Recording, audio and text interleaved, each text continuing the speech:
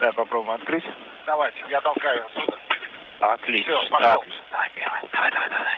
And there we are, that the hatch is open on the Soyuz side at 11 p.m. Central Standard Time, midnight Eastern Time. First to enter, Samantha Cristoforetti, the 216th individual to visit the International Space Station, hugging Alexander Samokutyaev and Elena Serova.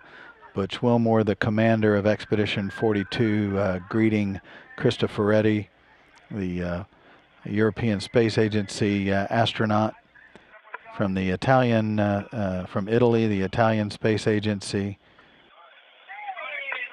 Next to enter, the Soyuz commander Anton Shkaplerov, and then U.S. astronaut Terry Virts. The station now a crew of 6 once again, as Expedition 42 has been augmented with 3 new crew members.